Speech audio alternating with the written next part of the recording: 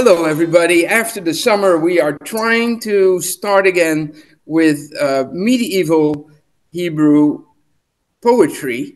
Um, and I hope we'll pick up the attendance a bit, but people are dripping in, so this is wonderful. So I'm going to go quickly over a few things that we discussed last time and then pick it up from there. We spoke about Hasdai ibn Shaprut. He was a very important figure, very influential, because he lived. He was. He first of all, let me say, he lived what we call the height, so to say, the summit, of the Jewish golden age in Spain. Now, Spain, at least the south, at that point, the biggest part of Spain was under Muslim rule. It was under a old dynasty that had once upon a time ruled the entire Muslim world.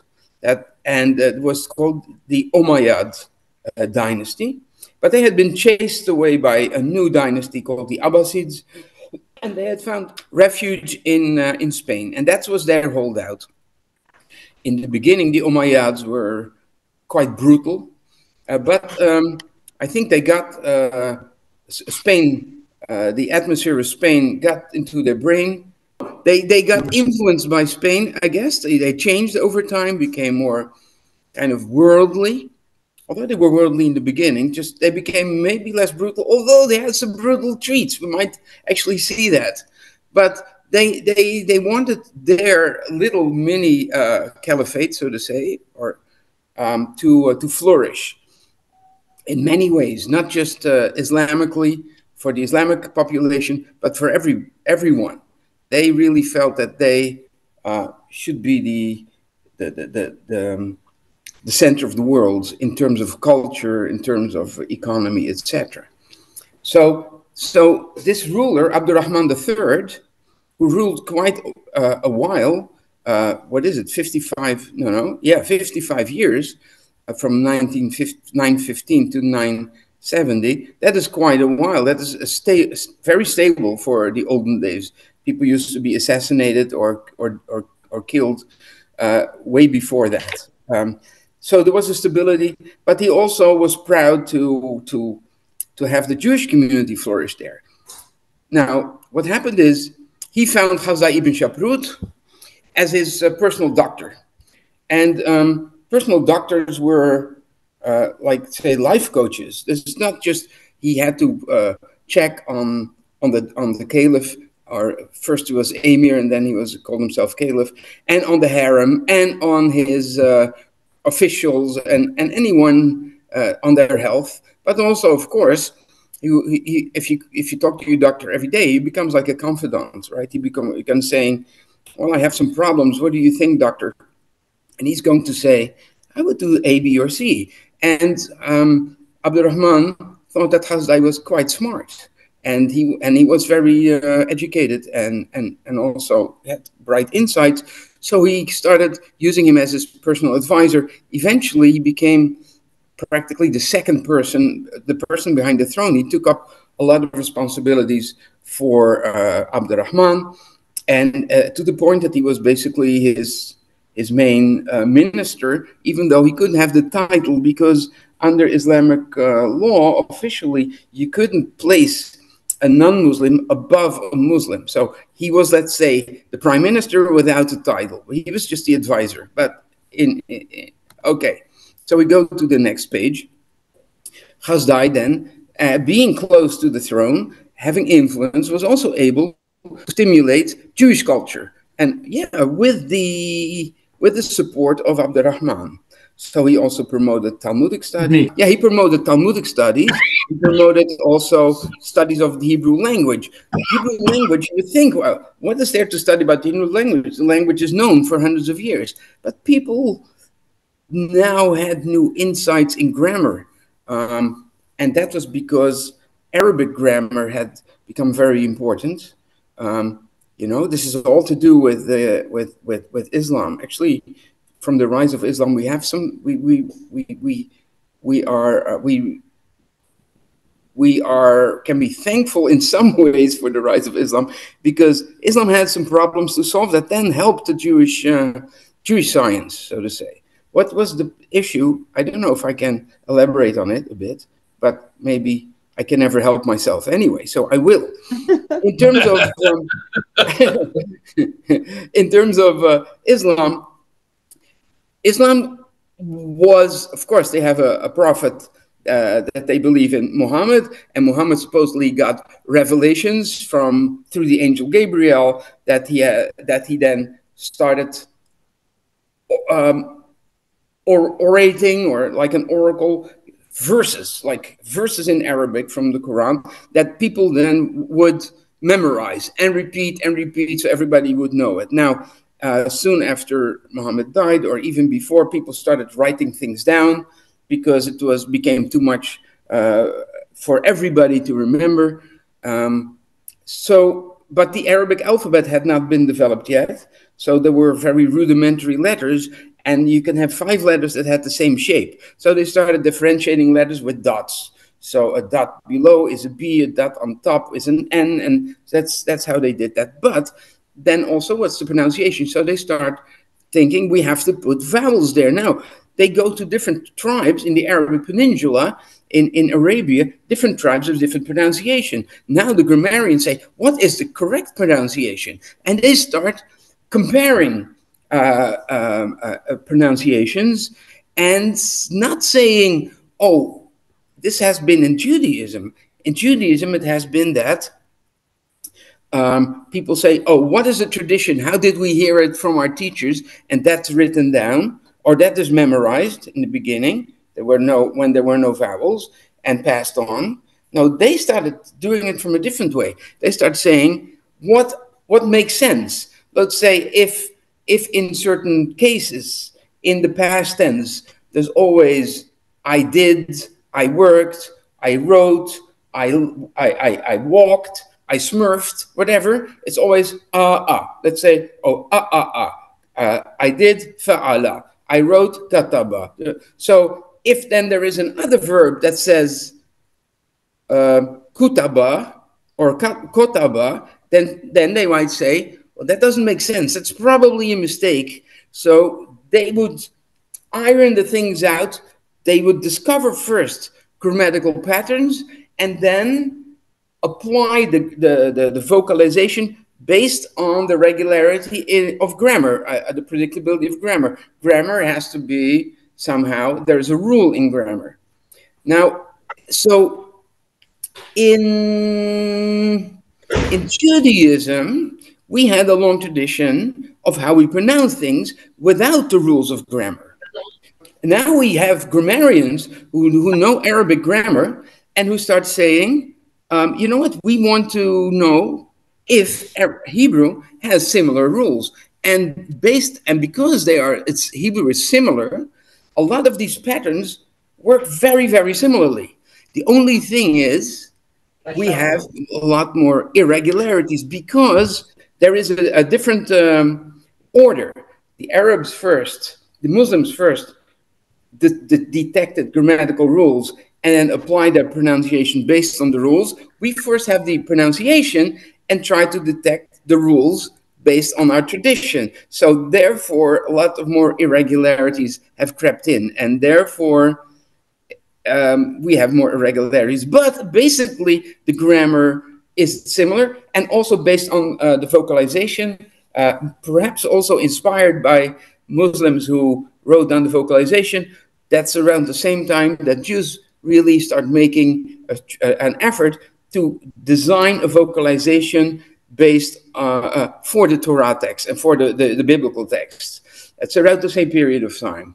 Is it because of inspired by Islam, or is it the same zeitgeist, the same trend that's happening to religions at the same time? Who knows? I don't know that. You know the difference, right? So two things could happen parallel to each other without necessarily influencing one or the other. They might be just part of the same trend, the same zeitgeist, or there might be, but I'm sure that Jews have looked at what's happening in Islam because they knew what was going on, and then we also designed, of course, almost at the same time, signs for the melodies or to read the Torah and the texts. Okay, so here we are. We had we didn't speak about him, but there was a person called Moshe ben Hanoch. And let me quickly mention him. I probably did half a year ago, but we'll do it again. Moshe ben Hanoch was one of the prominent scholars of Babylonia. And we spoke about the in the time when we discussed Saadia Gaon, we spoke about the Gaonim. So he was one of these. I don't know if he was a Gaon. He was not a Gaon, but he was a prominent teacher in Babylonia, and he had been going through by the Mediterranean by boat to different cities to try to raise money for the academies of Babylonia. And however, on his trips, he was captured by pirates, and Muslim pirates from Spain. Unfortunately, something sad happened. The pirate captain raped his wife. She was very beautiful, and she drowned herself in the sea out of desperation. And in any case, he's brought to as a captive to Spain, and he's sold on the slave market with his son. The Jewish community is always out there seeing, are there any slaves on the market to be sold that are Jewish, because then they make a big effort to raise the money and buy them off the slave trader and give them their freedom back. And this happened to Moshe ben Hanoch, and I'm assuming to his son too. And so he's where I'm from Babylonia. He goes to the Talmud Academy in Cordoba, and he makes a huge impression. He knows much more than anyone else, and so Hasdai hears about it and appoints him, and that is this slide. He appoints him the head of the Talmud Academy. Now, the people in Spain, Muslim Spain, start thinking, "Wow, we have the one of the crown jewels of Babylonian teaching and learning in Cordoba now."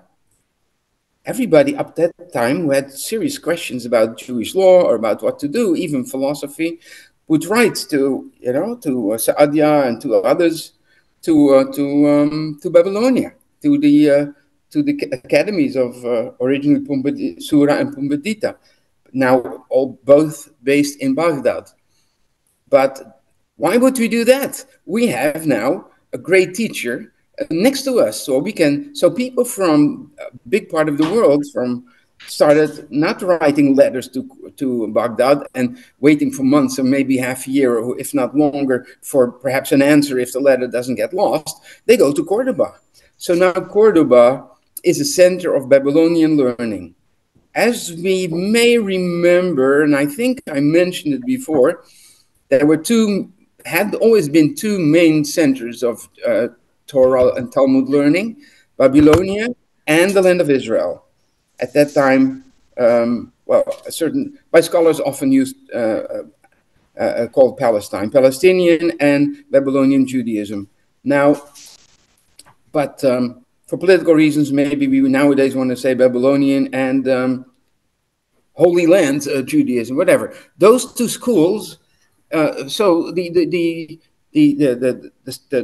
learning in the Holy Land, in the land of Israel, had been suffering because they had much more turmoil, so to say, also more persecution and oppression, that they weren't doing as well as the one in Cordoba, and so people and when both communities became ruled by Islam, both were part of the Arabic-speaking world. They spoke each other's languages. People from Babylonia would also move to Jerusalem, and keep their own traditions. While if anyone from Jerusalem or from the land of Israel moved to Babylonia, there were no academies there, so they usually assimilated into Babylonian Judaism. So Babylonian Judaism was really on the winning side. And now in Spain, there is an academy also based on Babylonian teachings and the Babylonian traditions. So Babylonian traditions is another blow for Jerusalem scholarship, and for Land of Israel scholarship. One thing.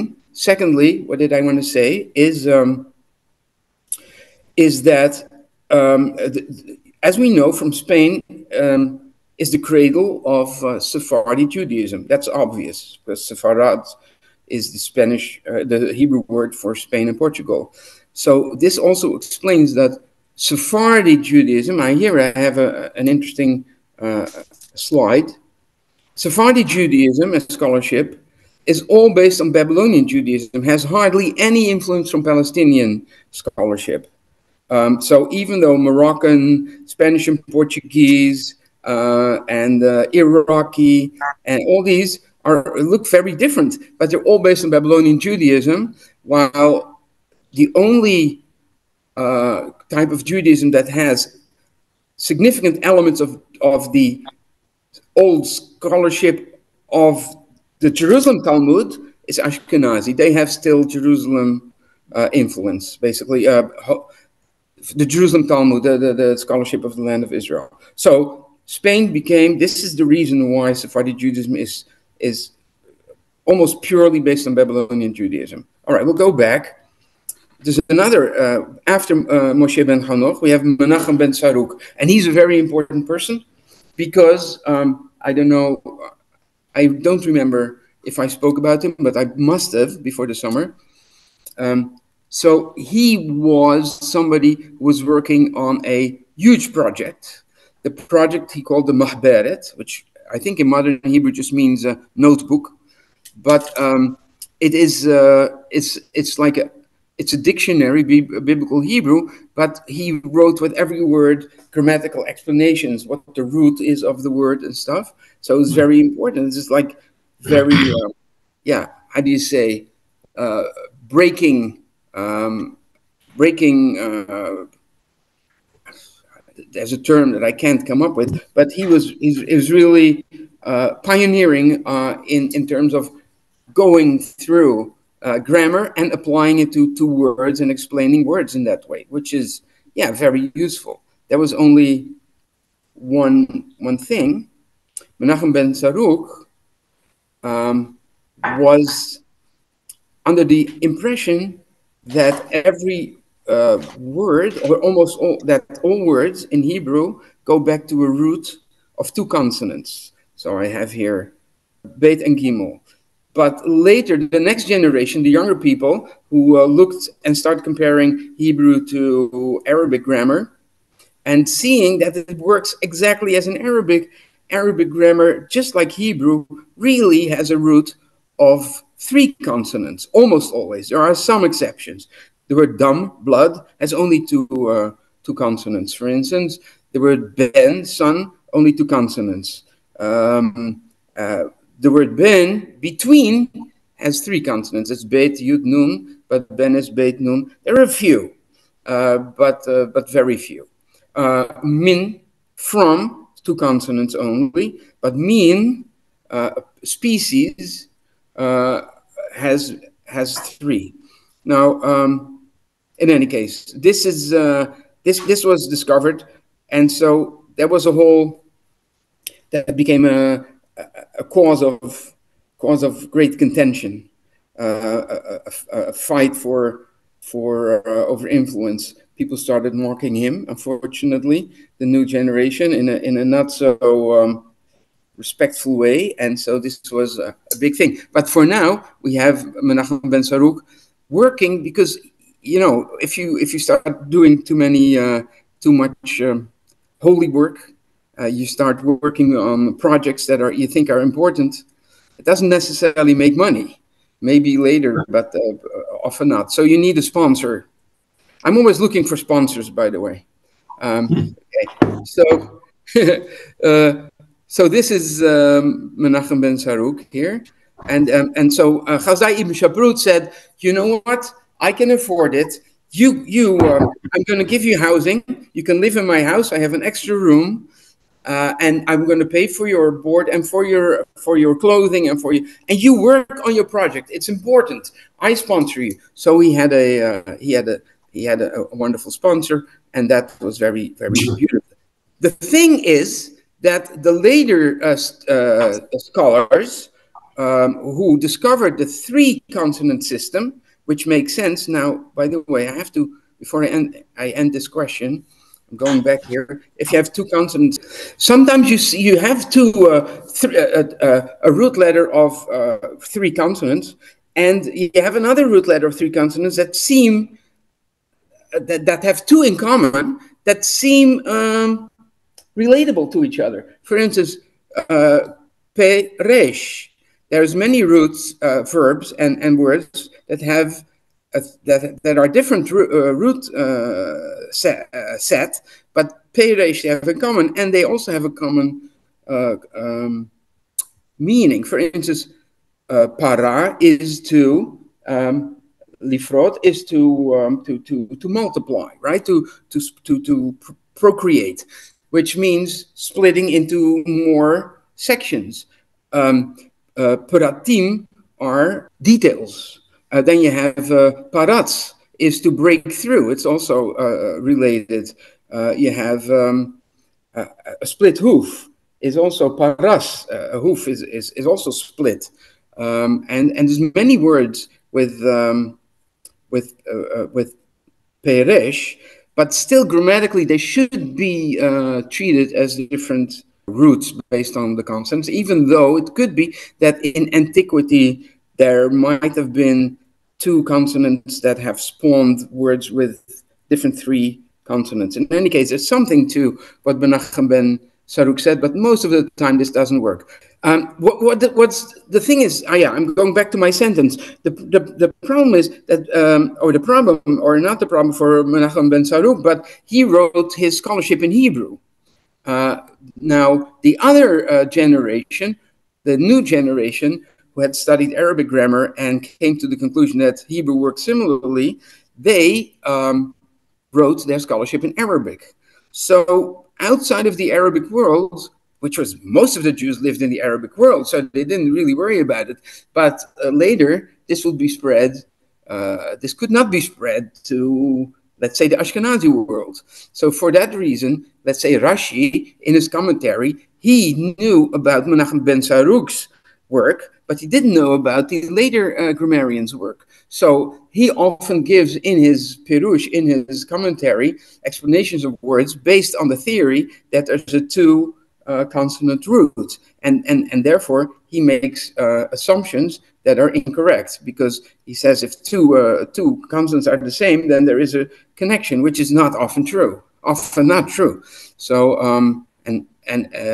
so even later, even let's say Samson Raphael Hirsch, he repeats these things too, and still drawing conclusions based on the idea of the two consonant roots. I'll give you one example. I once heard a lecture of somebody talking about the Gid Hanasheh, that is the tendon that was struck on the hip of Jacob, the twisted tendon or nerve. So the nerve, it's a nerve string of nerves. Now people would say Gid comes from, if it's a two consonant root, then it is Gimel Dalet. And then they say it's the same as Magid, speaking. And so because you pull, like a tendon pulls, and you pull somebody in when you speak. That's a nice theory. It sounds very, very beautiful, but it's not true, because the word Magid comes from Neged. Mangid, the noon is assimilated in the mem. Magid, so you're standing opposite someone and you have an interaction with a person, like a dialogue. So that is basically, for to be a Magid, you need an audience. So that is, you're standing neged that audience, opposite that audience. So that is what the root of that is. While Gid comes from Gimel Yud Dalet, Magid comes from Nun Gimel Dalet. So there are different roots. Also, we saw a blossoming of Hebrew poetry. So this is also a reflection of the Arabic culture. For Muslims, poetry is, let's say, listening to the beauty of the Arabic language. When you grow up memorizing Quran text by heart, that's the ideal. In the ideal in Islamic culture is to learn the entire Quran by heart. And even though you might not understand it, still people, I know I've heard of people, I've spoke to people from Pakistan, for instance, who knew the whole Quran by heart without understanding even a word or hardly a word. But that's not the point. The point is the beauty of the language. It sounds good. Yeah, you can make Arabic sound really beautifully because you take your time and you make long vowels really long and short vowels short, and you really put an emphasis on doubling of consonants. I wish we could do that in Hebrew, and we can. The only thing is we have a parasha in the Torah that is too long to take our time for it. So often the trend became to just read it and get it over with, because if you read it at the same pace as a Quran reader, it would take half a day to finish your parasha. So that's why we lost that ability, in my opinion. That I think that's what it is. So Jews are part of the same culture, and they say, but our language is just as beautiful. I mean, our language not is just as beautiful. Our language is the holy language, just like Arabics think that of Arabic. Our language is the holy language, and we they start doing the same thing. Of course, I cannot have an illustration of poetry, so I have an illustration of calligraphy, Hebrew calligraphy.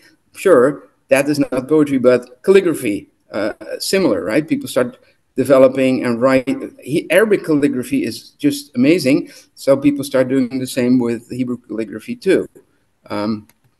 See, this is Arabic calligraphy, and here on the right is Hebrew calligraphy. So, yeah, we got a new type of Hebrew poetry based on classical Arabic poetry. How does that work? I hope you don't mind if I explain this again. It's complicated enough to repeat it, even though somebody with a great brain might remember it from last class so many months ago. Much longer than I had anticipated. In Arabic poetry, a meter is not based on a pattern of emphasis on stress.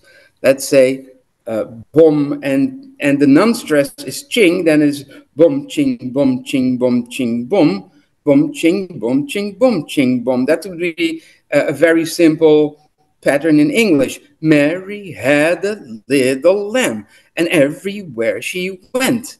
That's a pattern of stresses and unstressed syllables. In Arabic meter is different. It's a pattern of long and short syllables. Now you have to know what a long syllable is and a short syllable. Alright, let's start with a short syllable. A short syllable is just a combination of a consonant and a vowel. Now, what makes it simple in Arabic is that you only have 3 vowels. In Hebrew, we have more vowels. You have an a, an u, and an I. So you can have la, lu, li, you, ya, yi, bi, ba, bu. So, but short. You also have long vowels, which is a, u, i. So people who pronounce the Arabic correctly will make a distinction between la and la, you and you, bi and bi. So there must be a big difference. So the short is just a consonant with a short vowel. That is, and it's also, because it ends with a vowel, it's called an open syllable. Open means ending with a vowel. Now, a long syllable can be 2 things. It's either the same, but with a long vowel. So instead of la, you, bi, it would be la, you, bi. See, and here under B, you have A and B here. It could be a closed syllable. That means it is a combination consonant, vowel, consonant. And then it doesn't matter if it's a long or a short vowel. So lam, yun, or bil, or yun, it's all the same. It ends with a consonant. Then it's considered a long syllable. So you must have some different ears to recognize this, because our ears are not really fine-tuned to this, to really think, oh, what is this, a long or a short vowel? We don't hear that pattern easily unless we really train ourselves. But a native speaker of Arabic who grew up with this will immediately recognize this. And there's even young children that are able to make little poems just spontaneously based on this pattern, because it's so focused on this. Now, here are some, and every pattern has a name. Number one is called the hazaj. That is just a short vowel, and three long ones: short, long, long, long, short, long, long, long. That is called hazaj. But if you have short, long, long, short, long, short, long, long, that is a particular a pattern called mudari'. So everyone has a name, and yeah, you have to. I wouldn't hazaj. I've seen so often because it's the most simplest. And mostly, it's the most simple one also for Hebrew alphabet. Now, why do I have 7, 8, 9, and 10 in red? Because that doesn't exist. That's impossible to do in Hebrew poetry. Because why? First of all, at the end of the number 7, it's called the tawil, the long. There's 2 short syllables. You can never have 2 short syllables in Hebrew. You can never have 2 short syllables next to each other. Also in 8, mutadarik, that doesn't exist. And the same happens in 9 and 10. You have 2 short syllables next to each other. Never happens in Hebrew poetry, in Hebrew language. So you cannot do that. Okay, so now, hold on. So I made a hazaj myself in Arabic. And I wrote it with Hebrew letters here. تنسكنا بعزلاتي وأصمتنا بدعواتي ولم نوصل فلم نوعي إلى أن زارنا المحيي تعلمنا سعاداتي. Well, in Hebrew, in English, it would be we became like hermits, pious and detached. That would be that if you're too pious and you want to focus only on spiritual pleasures, you have no, you are detached from the world. You have no impulses, no stimuli anymore. But our prayers grew silent and mute. So what are you going to pray about at the end when there's nothing to pray, when you don't have anything to talk about or to pray about? We became unreachable, unconscious. We just become in a stupor. But he who restores life, that is God, came to us. God reached out, and we learned different kinds of happiness. Meaning, He opened the door, and we opened our horizon. And in any case, it's probably nonsense, but I tried to make something deep. Okay, here. So classical Arabic poetry has themes. A lot of it goes back to pre-Islamic times. You can have Bedouin life in the desert, tents and campgrounds, nature, love, compassion. Even adultery is praised in poetry sometimes. War and heroism is very prevalent. Wine poetry, even though wine is forbidden, there's throughout the ages there's been wine poetry, and about honor and about fate. And we will now go and apply this to Hebrew poetry. This similar themes in Hebrew poetry. There's also love poetry, drinking songs, all these things. And what is really, I think, unique for Hebrew poetry compared to Arabic is that Hebrew was not spoken for centuries, for many centuries. It was used as a scholarly language. It was used in a language, of course, studying the Bible. It was used in prayer, but not in day-to-day secular life. Arabic was. So for Hebrew, you had to look for expressions. And so the main source of inspiration for that would be the Bible. And so in Hebrew poetry, what you see is basically constantly quotes from the Bible, phrases from the Bible that are applied in a new way. And I think we're going to see that quite a bit if we continue this course. That, of course, the Song of Songs is really, if you want to do love songs, love poetry, you got something there that is full of juicy stuff.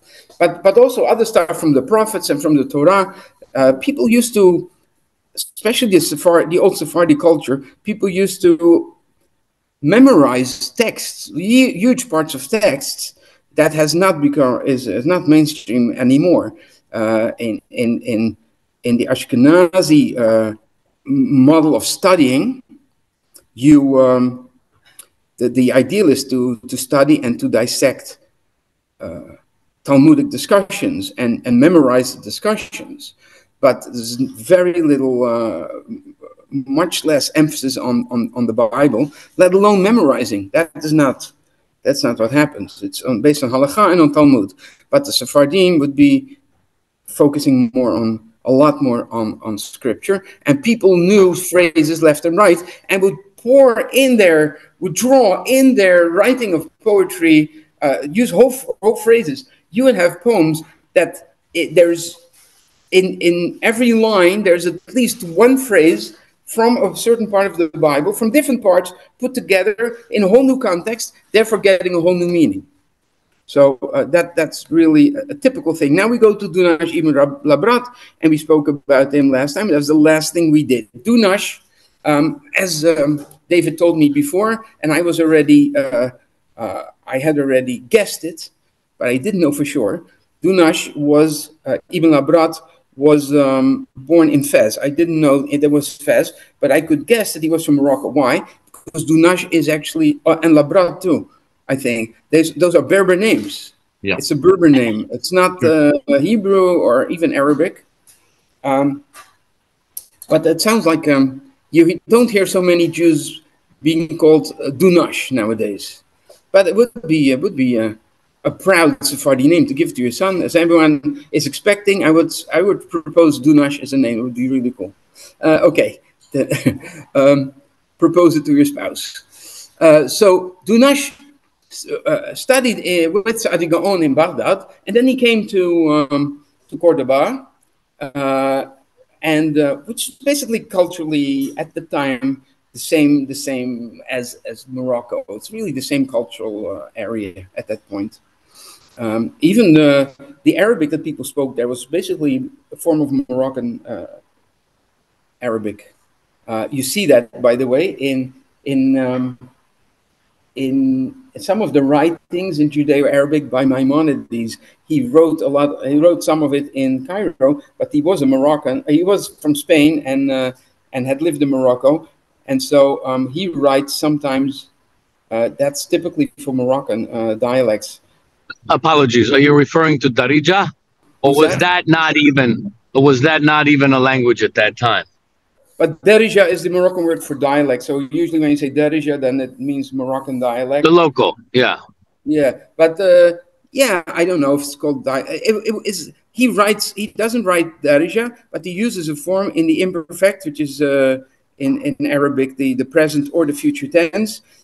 When you speak in Moroccan, when you speak the I form, you use the we form. So let's say, I'm going to say it in Hebrew because more people know Hebrew. Let's say I write in Arabic, echtov, in Arabic is aktub, but in Moroccan you say naktub for I'm writing or I write, and we write is naktabu with a plural u at the end. So he does that here and there in his writings when he's clearly speaking, meaning I, and he writes we. And that sounds like very lofty language, but it's really just Moroccan standard. In any case, forget about that.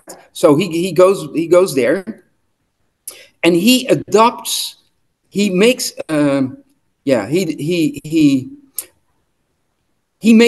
he designs a format for Hebrew poetry in which that you can apply it to this, what I call Andalusian poetry. Because why? Because it really starts in Al-Andalus in Spain. for Hebrew at least. So you have to now, of course, differentiate between long and short vowels in Hebrew. Now, there are long and short, there used to be long and short vowels. Actually, you have long vowels in Hebrew, short vowels, and super short vowels. For instance, the kamatz is usually a long a, and the patach is a, short. You have e and e, but at some point in the Hebrew, in Hebrew, these differentiations had disappeared. There's not in most areas of the Jewish world, at least. So, for instance, patach and kamat, and are all pronounced as a. The tzere and the sagol are now in Israel both eh. That was probably in Spain different, but still was no difference between long and short. E and e are all pronounced as e. So we had to do something else. There are also super short vowels. So if you had with kamats, with kam, and then you had the chatev patach, very short. It used to be just almost like a shiva, almost like a silent. That would be that he treated like the short vowel. So only these on the left, these ones. Now, this is actually a wrong example that I made, because most of these never appear under a bet. Only the last three, this is here, Chatef Patach, Chatef Sego, and Chatef Kametz Chatuf, or Chatef Kametz, which is and O. Die only appear under an aleph, a chet, a hey, and a ayin, never under a beit. So whatever. Why did I do this? I wasn't thinking. Why is this the shiva could be either silent or moving, which means it sounds like and then the u, if the beginning of a word is also a replacement of let's say if you have the shiva before, let's say, we, in front of a word with a mem. So, we, medina becomes umdina. So, this u is like a adaptation of a shiva. In these cases, these forms he treats as short vowels, and here all the others as long. And now you can actually create the same kind of poetry, although it's a bit less natural. But it works, and it got really very popular. So, for instance, here is the first that we have written. It's a very famous one, the Rorikra by Dunash ibn Labrat, and this is in Hazaj. That's the example I showed you: short, long, long, long, short, long, long, long. Now let's look closely at this poem. I have the vowels in red are all short vowels, and therefore these syllables are short syllables. So it's every word has four syllables. The first one is short. The others are all long. Let's look at the first word, that has a shua. So that is now a short syllable. Roar, this is a closed syllable. That's where it counts as long. Yik is also a closed syllable because it ends with a consonant, is also now considered a long syllable. And ra ends with a long vowel, is therefore also a long syllable. So we have three long syllables and one short. De, roor, yikra. Here too, le, ben, im, bat. The blue is I did blue for the rhyme. Those are the rhyming words. And it's not so spectacular because it's all but, me, right? Le, ben, im, bat. We yin sorgem ke mo babat. Okay, why do I have this in green? Because this spells his name. Dalet vav nun shin dunash. In every strophe, he writes his name. Dunash, and then the next two strophes here. Where is that? Also here, also dunash, and it's the same pattern. De roch pura, betoch botsra, begam edom. This Edom is perhaps, yeah, that's not a short, okay. Asher Gabra. Actually, he said probably Gabra because this would ruin the schedule. Now, it's interesting. There are different versions and people sing it. Vagam Edom, Vagam Bavel. It could also be Bavel, that's either, but Edom is the older version. Yes, let's go back to the first. There are different versions, and people say, oh, ours is older. But if you really recognize the rhyme schedule, you can actually detect which is the right one. So,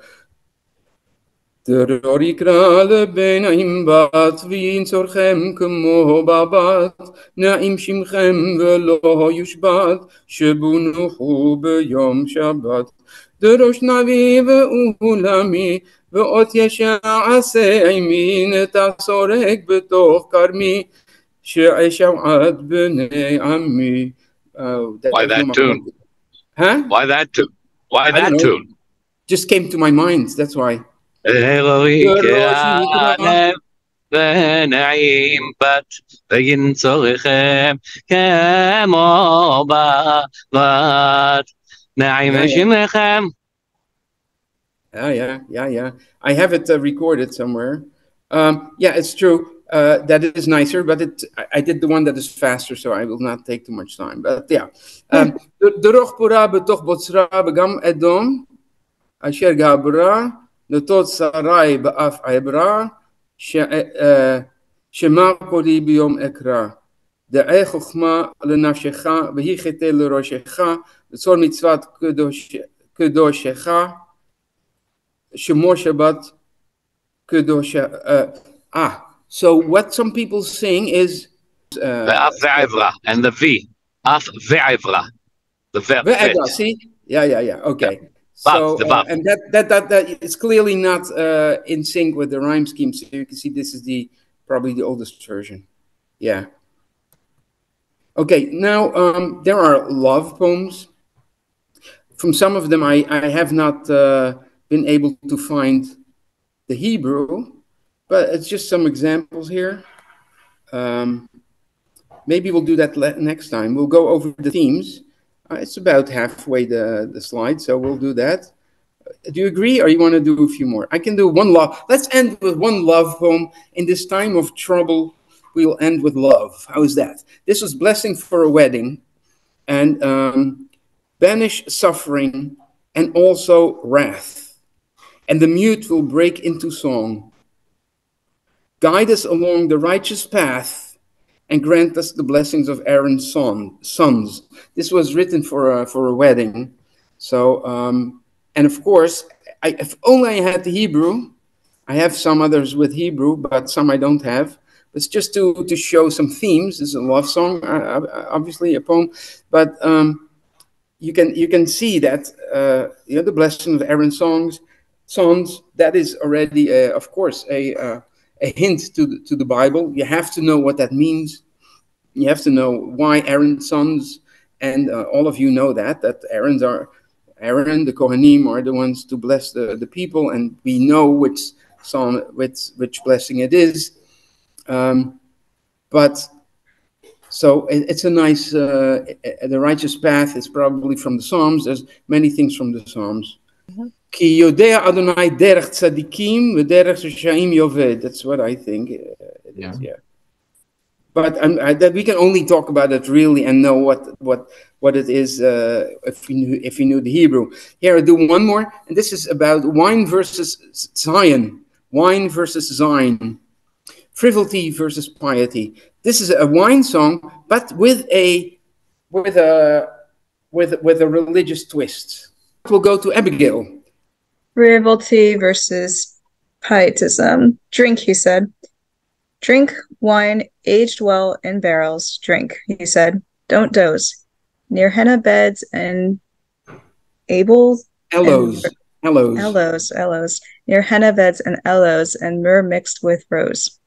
In pomegranate groves, by grapevines and date palms, we'll sing our songs and psalms by tamarisks and rose. Each of the trees there grows with branches and fine fruit, and all the birds their flute, their avian adagios. Adagios. An adagio is a classical type of classical composition, and it rhymes with grows and rows and those. Yeah. I will drink along the meadows, surrounded by carnations, with wine and jubilations. We'll drive away our sorrows. This is what you propose? How dare you think of wine? God's temple and his shrine are held by unclean foes. Are you so ill-advised to be an epicure, while we are now obscure, detested, and despised? Right. Everything ends with O's except for the last one. I couldn't find the... I made it rhyme, which is always like a little challenge. But I couldn't have O's at the end. But this sounds... Yeah. From what language? I'm sorry. I'm lost. What language? What language? This is English. Oh, who wrote this?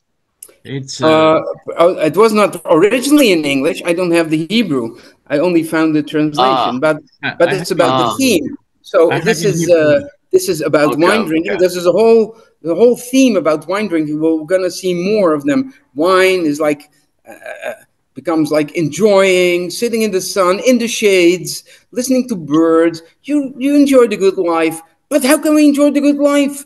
Jerusalem is in shambles, and it's occupied by Jews, by Gentiles who have no right to it, and so we should not enjoy it. But he really puts the enjoyment in it, and everybody wants to sit in that vineyard and drink that wine, because when you listen to that, it sounds just amazing. You smell henna beds and aloes and roses, and birds go and sit on your shoulder and sing you a song like in Snow White. And then all of a sudden, well, we put in some religious stuff. You know, we have to be pious Jews. We can't be too much enjoying ourselves. We can't be too Sephardic. We have to also have a little bit Ashkenazi in ourselves to ruin the mood and just think of the horrible things in this world, which are always there, of course. Yeah, look, this is one that I liked particularly because it has two themes in it. It has the wine theme and it has the Zion theme as an opposition. But most of the wine poetry, and there are hundreds, I'm sure, are just about wine and not so much. No, I think the one I said was Ibn Gvirol, I think is... but he's a lot later, and I don't think I have that, but he wrote hundreds of poems and a lot of wine poems. So if you have the original, I have the original and I can use it. What? French. I have the original and I translate it to French if somebody's interested. Altomar איך להגיד, שתי יין ישן, אל תישן, שתי יין ישן וכדומה. Fabulous. I'll send it to you. Nice to have. Yeah. We'll do the Hebrew and the English. It's nice. I have the English and the French. The Hebrew and the French, I mean. What shall I do? Okay, I'll do one more and then we'll call it a class. Also, there is a poem by a woman, which is Dunash ibn Labrad's wife.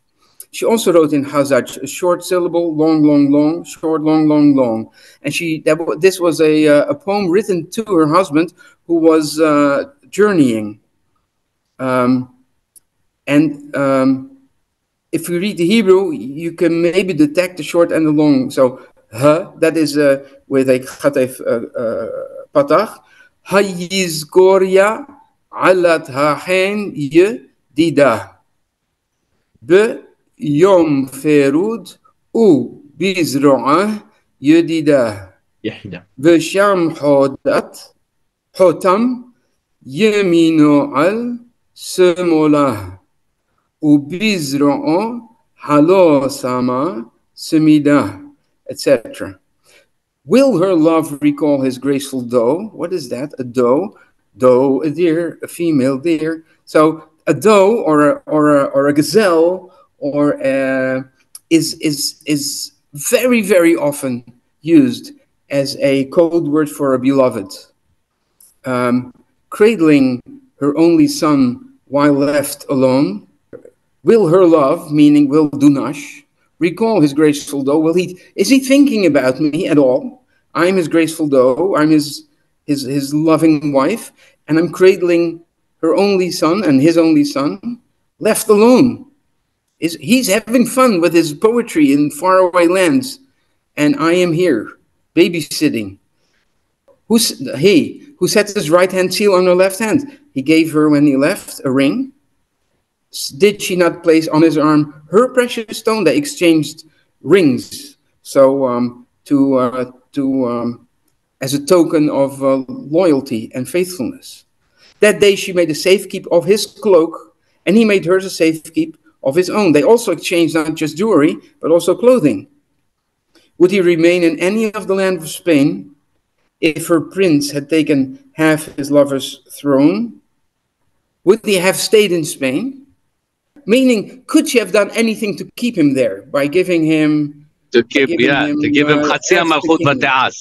Yeah, probably. Yeah. Okay. So she was into poetry too, and I guess this is the way. She knows the Bible really well. She knows the Bible really well. V'Sam Chotam Yamino is Shir HaShirim. Yeah. Right. Even some Eliezer and Rivka in there too, with the stones and stuff put on her hand and stuff. And the dough, of course, the dough is totally from that. So yeah, she knew how to get to his heart by poetry. That was how he got excited, I guess.